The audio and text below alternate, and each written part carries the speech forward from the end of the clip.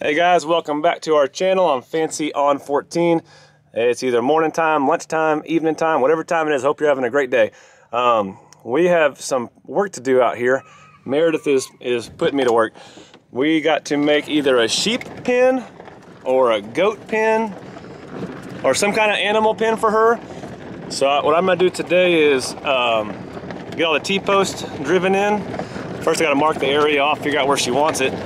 Get all the T-posts driven in, and then start looking at how much fencing I'm gonna need to put up. So I think she wants some goats. And if we're doing that, it means we're gonna have to get quite a bit of stuff. It's gonna be a little bit of a project. I don't have any of the pins, any of the troughs, the waters, none of that set up. But I'm gonna try to talk her into using this spot up here where we have kind of a neat system. It comes off of our pond, and it always has water in it. So I'll show you guys that. I think a lot of you cattle owners probably have something like this set up. And since I have it on the property, I'm gonna make use of it. So let me get on over here, show you what I'm talking about, and then we will lay all this fencing out and see me getting put to work. So hang with me, guys. All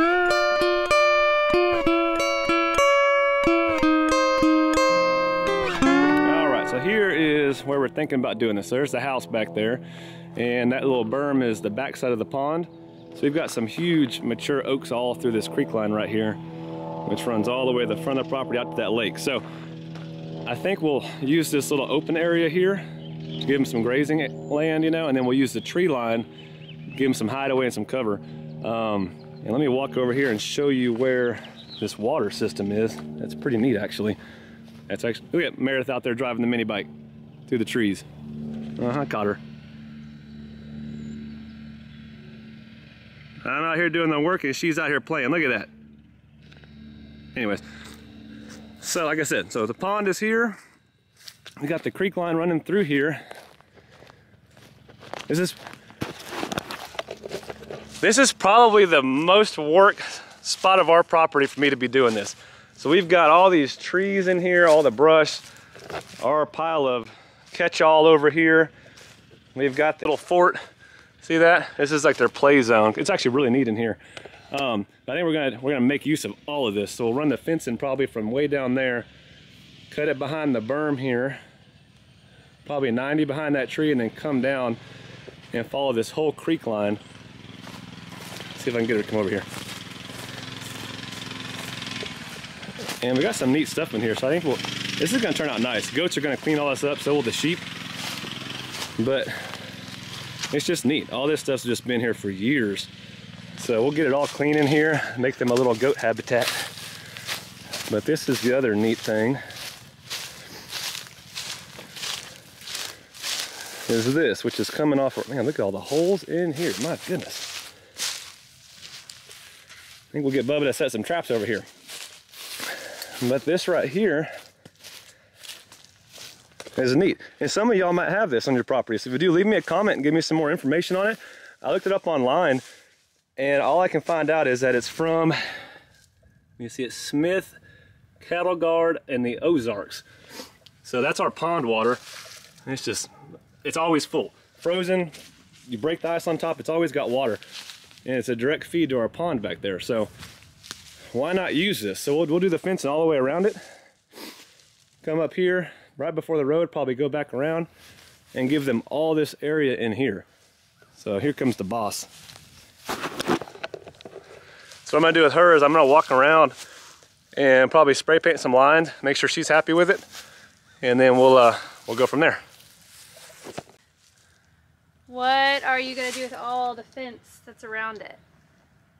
I'm gonna let you and Bubba have that project. Y'all can take all this fencing down, and I'll work on the big fencing, and y'all can make this y'all's little how-to project. Because really, wasn't this used for cows or something? Yeah, it's a trough. Probably. It's a trough, so I mean, it's always gonna have water, which is nice. It's coming off of our pond, so I don't have to worry about filling this up out here for the animals. Yeah, but why do you think that there's this fence all around it? Oh, probably because there's a reservoir underneath here, and to keep, like, if there was cattle, probably keeping them off the top of this reservoir. You see that white pipe is a vent going down there, so I'd imagine there's a reservoir down here. They just did the fencing around to keep them off of that. Yeah, but we don't need to keep that up there. Yeah, we'll need to keep it. We'll just make it look nicer. We're not keeping it. It's got a rustic, old-time feel. Look at that. It's gonna fall apart. No. An animal's gonna try and jump on it, some goat or something, the whole thing's gonna fall. No, we can leave the piping all up here. We'll leave all this. Yeah, the piping's fine. Take all that fence. That's actually neat. You can do like a, you can use it for your little lodge stuff. Make your little fireplace pit area. You can burn on top of that. I was wanting it to go more this way. So do you have enough posts and all that kind of stuff? You just have to probably get some more. We're keeping this in the middle, right? I remember we're keeping it in the inside, This right? whole thing will be in the inside, yep. So if we started at what, from the, like the front of that fallen post I'll tell you what, I'm gonna give you the camera. I'm gonna get the spray paint and I'll mark our corners, and then I'll run all the way down here and then go across, and you just tell me how far you want me to walk. I can put the fence in wherever. I just don't know how much like metal you have. Posts. Posts? I can get more. The posts are easy. I got like 50 or 60 right now. Okay.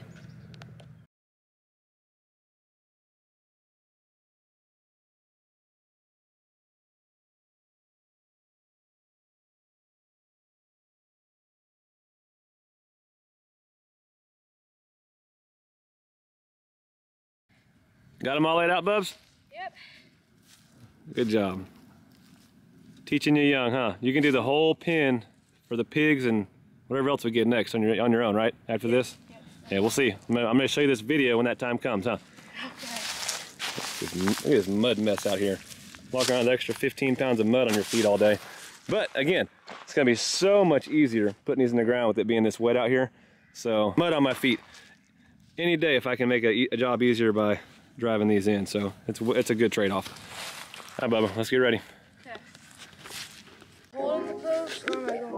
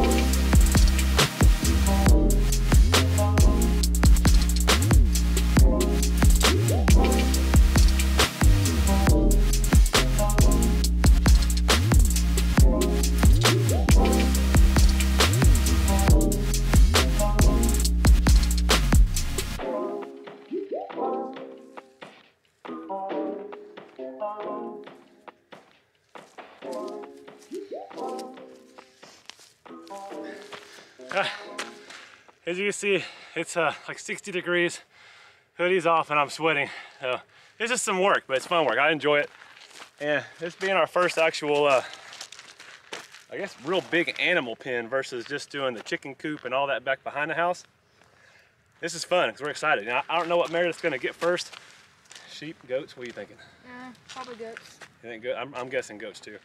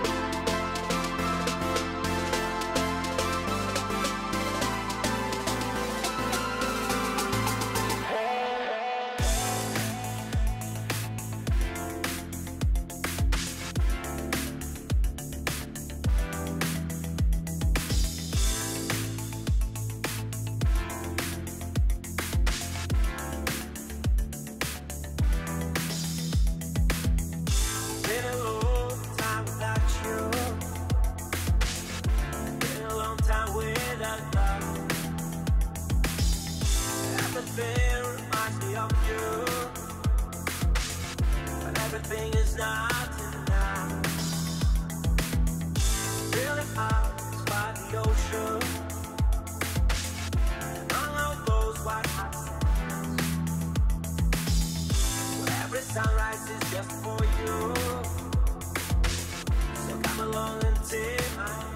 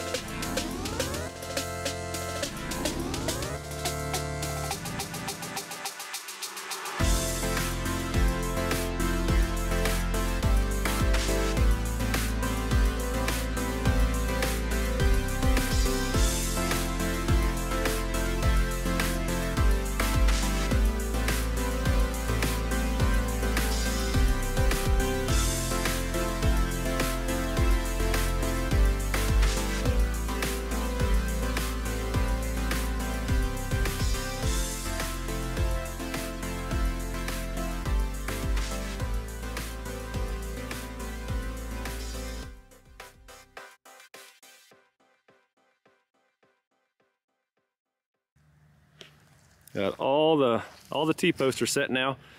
So while we were doing this, we realized that we tried to avoid some tree lines. Like if you look down here, we went on the back side of that big oak there. Tried to miss some down here, but ran into stuff like this, where you come across those rocks and then you got to move a T-post left or right or a foot over, and this is what it is. So down here, we got a little bit more to mess with before we can we'll get the fencing tomorrow, Bubs. I know he's been ready to get done for the day.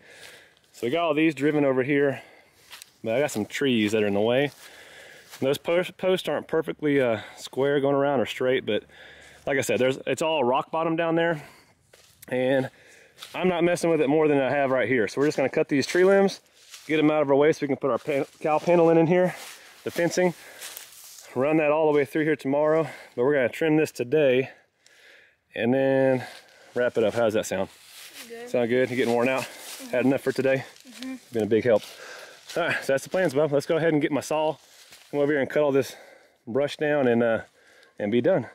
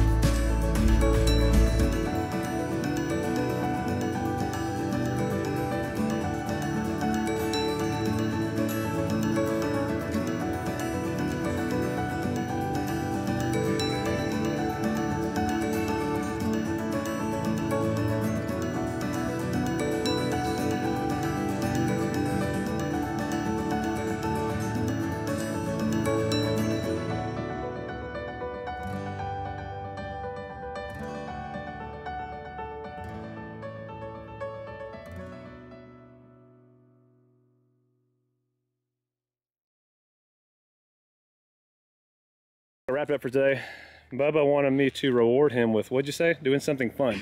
Yes. And what was your answer of doing something fun? To go to the gas station. To go to the gas station. His thing, doing something fun, his reward was to go to the gas station. So, and why do you want to go there? To get something. You just pick something out? Yeah, that's funny. So that's an easy reward. That's an easy payoff. So I'm gonna take him to the gas station and call it a day. You having fun, Ellie?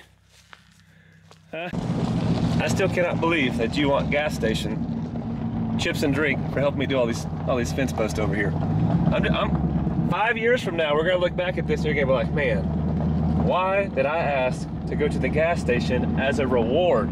Bryson, that's just hilarious.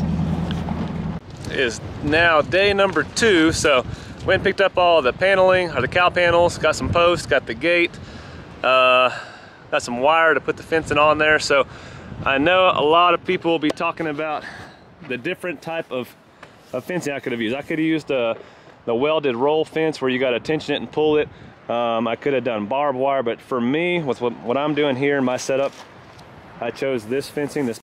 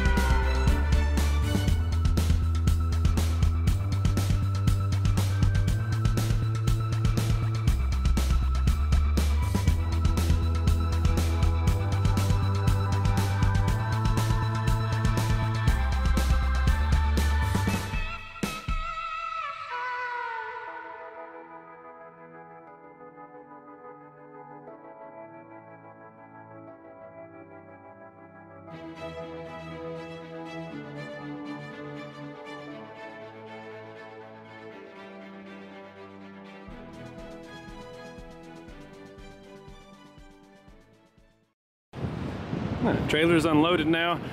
Got my post out there for the gate. Be doing that. I'm gonna get the auger out here later on. That'd be the last thing I do, is gonna be the gate. But trailer's done. Got that nice ramp on the back, which I couldn't use because the way that the panels were up on it, there was just too much weight. I couldn't open the gate.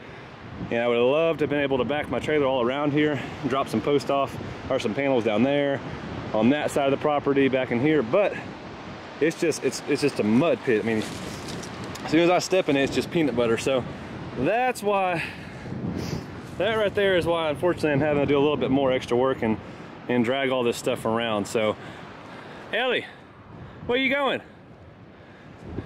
She's my helper for the day. But got it unloaded. Now we're going to start paneling. I'm gonna start on this side here, do my long run here.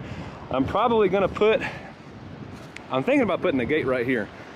I can change as I go, but probably gonna be in this corner or somewhere here in this flat area. So when it does dry, I can come in here with the truck and trailer if I ever have to go in there with something, unload a trough or anything like that. I can be able to get access to it. But the gate will be last. I don't know where I'm gonna put it yet. Just leave it laying out here for now and start putting up some paneling.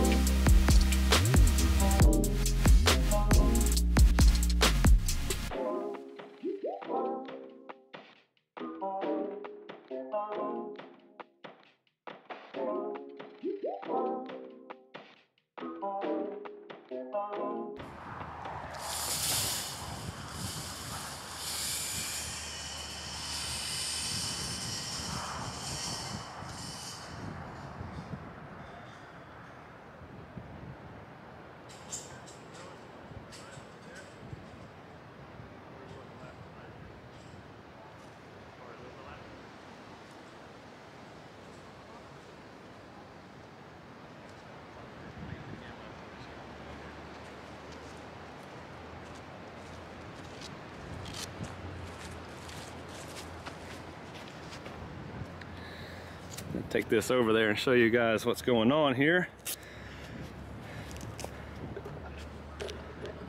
It is another windy day out here. The wind is something else right now.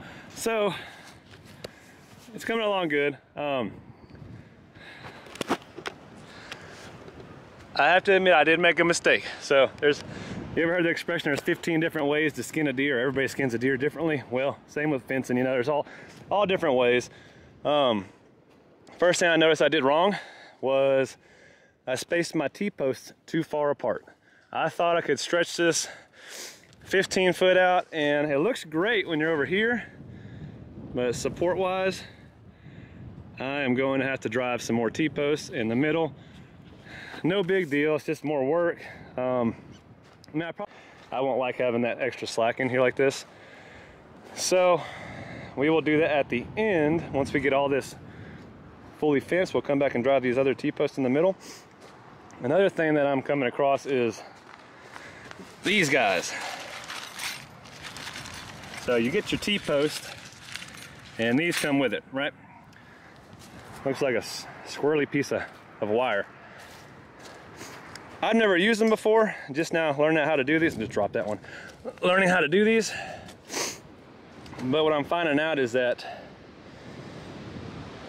when you wrap them around here and go on the back side of this T-post, if you get a flathead screwdriver right here and pry this piece down, it's a lot easier than trying to force it in. I think Tractor Supply has a tool you can get. I have plenty of tools, so I'll make use of what I got. So let's see if I can do this by holding the camera. So you can just literally get a screwdriver, pry it down, just like that, pop it underneath, and I flip it back around. I got my channel locks over there. I use my screwdriver here though. All I'm doing is bending that back up, and now that's secured. So they're actually, I mean, they're nice if you know how to use them. Just take a second, I come back, I've been crimping this back side with the channel locks, crimping that top side, just to make sure it's actually really good and supported. I'm overlapping, does that go bust? Okay. I'm overlapping this side, so I'm putting that on the back, and on the front, it doesn't go off of two, it won't fit over two panels. So we just cut some wire, hold that back.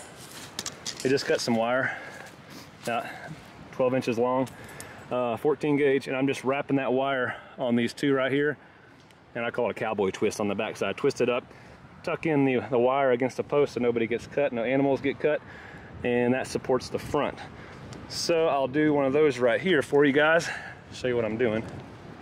Let's see if you can hold this right, Bob. Okay. All I'm doing is wrapping this around, and I'm twisting it on the back side.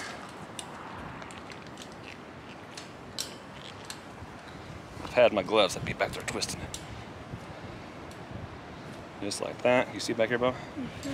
I put them together like that, and I bend these up and towards the T-post, okay? So that way there's nothing that's gonna get cut on the ends of these. I can come back and cut them off if I wanted to, but I just shove them up here. See that? Just like that. So that wire's tucked in there, nothing's gonna get cut on it. The front part of that's now, it's got way more wire than it needs. It's got two. So like I said, I'm putting the T-post clips that it comes with on first to hold this side on, and then I'm coming back where I'm doubling up and I'm putting that piece of wire. You gonna try one?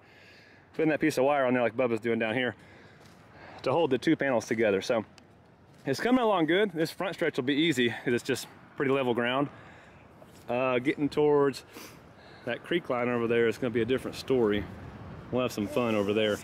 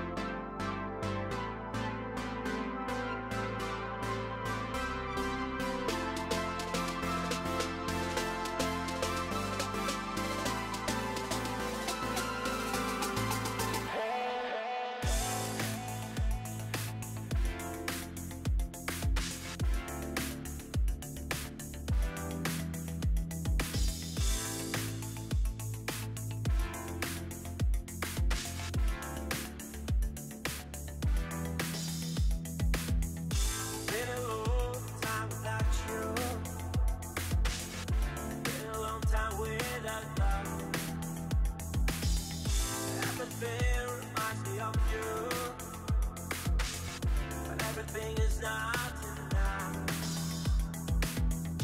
Really hard by the ocean. Among all those white hot sands,